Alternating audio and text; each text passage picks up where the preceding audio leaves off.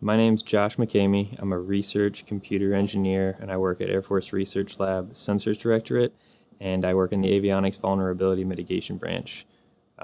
Essentially, we do cybersecurity. I had family members that were working in the Air Force, and they knew about it, and they told me I should apply. At the time, I thought it seemed like kind of a pipe dream. I was like, well, they probably only accept really ridiculously smart people, and I'd never get it. And I almost didn't apply, but I got convinced to apply shortly before the deadline and ended up getting selected.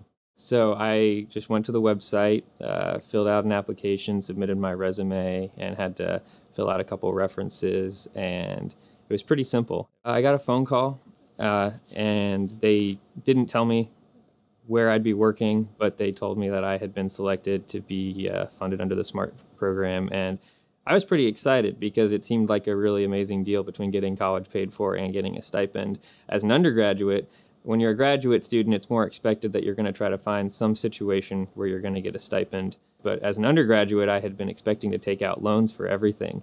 And it was really exciting to think that I was not only going to not have to have a part-time job while I was in school, but that I was going to get internship experience and get school paid for.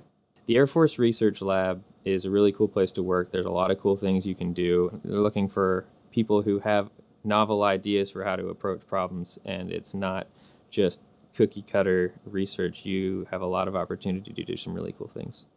It all comes down to what your mission is and what you want to accomplish. If you work for the DoD, you are not required to make money. Your goal isn't profits. Your goal is to solve real world problems to protect your fellow Americans. And I think that is an extremely valuable thing to be able to do.